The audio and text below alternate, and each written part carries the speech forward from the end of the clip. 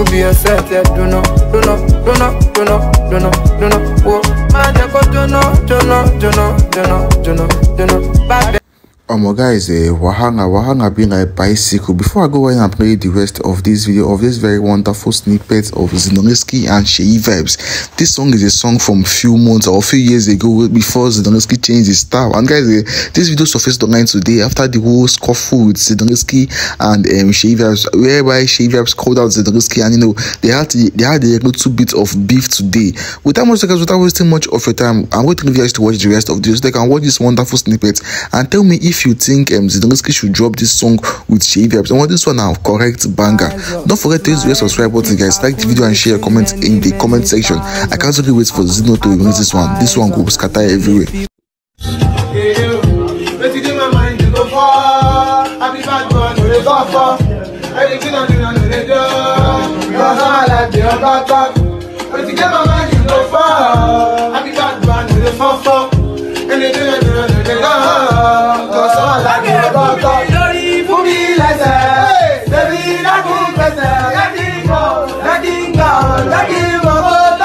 Energy, color.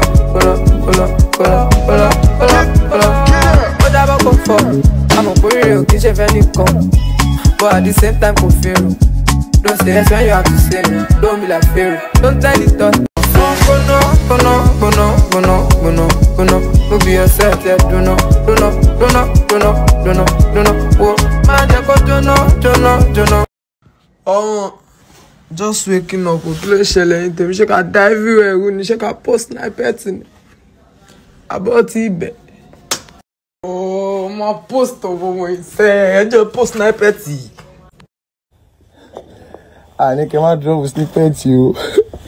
When you want to normal thing, no competition. Actually, my do for you know.